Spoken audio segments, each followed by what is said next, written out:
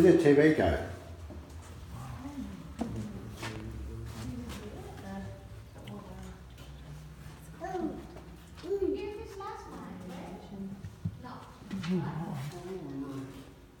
Well, actually said wait. Oh. Okay. Gloves.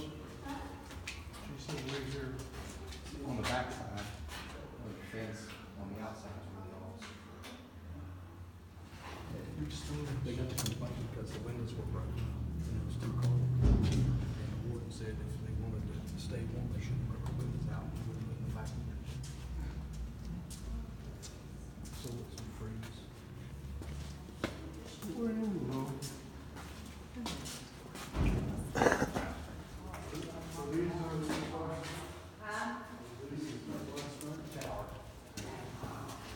we were number 13.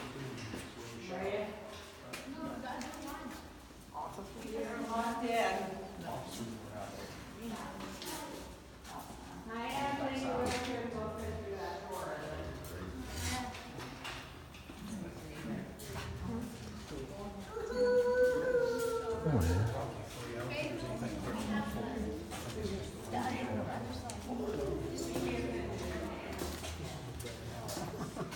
Here's one. All right, guys, come here to about the center and I can talk to everybody at the same time.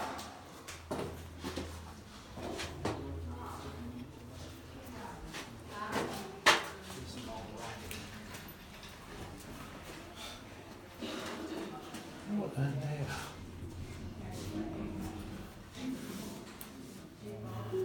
This has been cut out.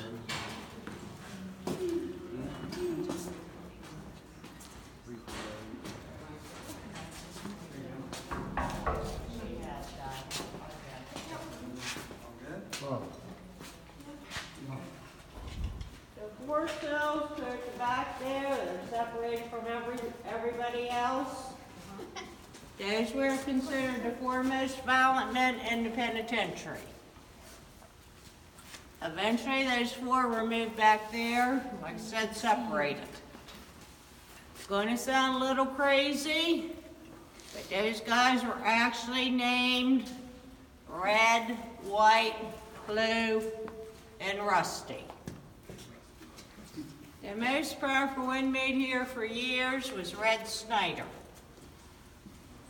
In order to get power in prison, you have to make sure everybody's afraid of you. And that was the case with Red. Most of the inmates liked Red and respected him, but they didn't give him any grief unless they wanted to be dead. Red actually told the COs here, as long as you don't get in my way, no problem. If so-and-so's bothering you, I'll kill him for you. So that's basically was Red's thinking. He respected the COs, and he would take care of them. Anyhow, this is what happened back here. Red and Rusty were the only two of those men that were allowed to be on the yard together. The problem with that, they got along. The problem was Rusty was Blue's punk and Rusty took orders from Blue. Blue wanted Red dead. Rusty got the order to do Red's murder. Red's murder happened in the afternoon, November 16th, 1992. It was their yard time. The CO went back there and unlocked Red's door and Rusty's door. Because of the slam rod, when it's slid over this way, it covers the doors. The CO can get out of there before the doors open.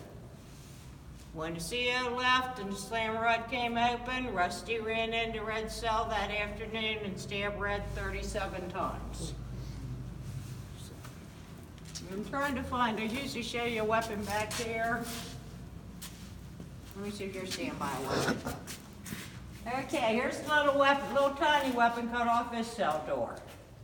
You might find one somewhere. Find another door, they're everywhere.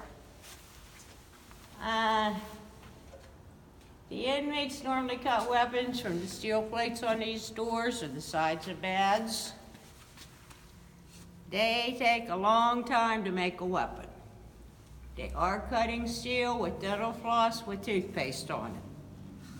When they get the steel off of the door, the side of a bed, they sharpen it on the concrete floor. Now, all these men ate in their cells.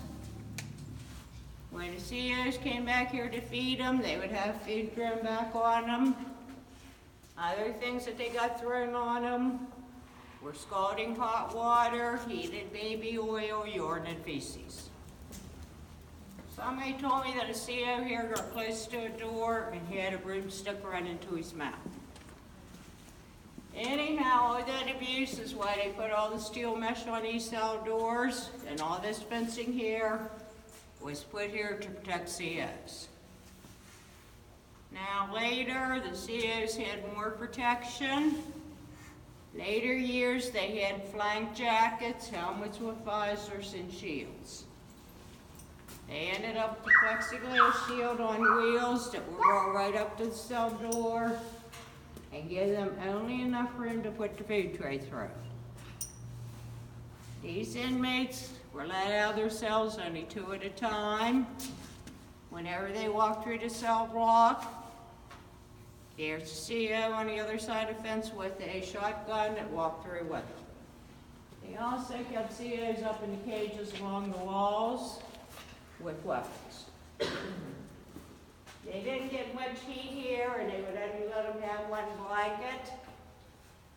Those radiators under the window are the only sources of heat in the whole cell block.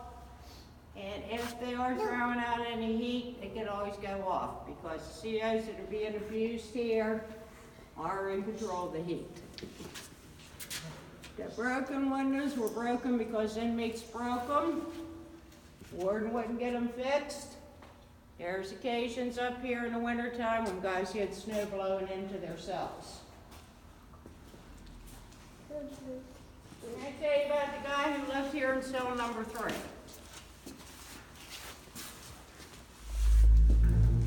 In the 50s and 60s, crime bosses in Wheeling were Big Bill Elias and Paul Hamish.